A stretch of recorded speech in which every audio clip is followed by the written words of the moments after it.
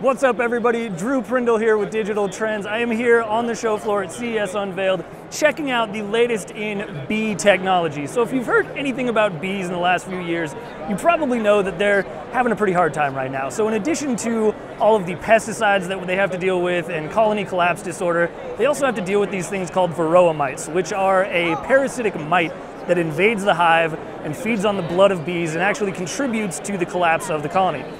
So this thing that's right next to me, the CoCoon, is actually a device that's designed to help with that. So here's how it works. Unlike a normal beehive that doesn't have any tech on it, this thing is equipped with a solar panel on top. So it's constantly collecting sunlight, transferring it, turning it into electricity, which it then uses to heat up the hive.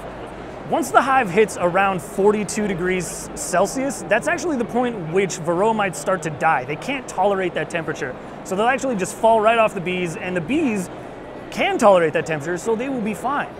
So in effect, this hive eliminates the problem of Varroa mites, which are one of the biggest problems for bees today.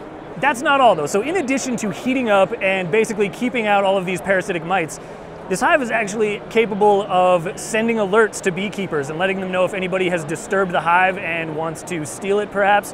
It can also keep track of the activity, the temperature inside.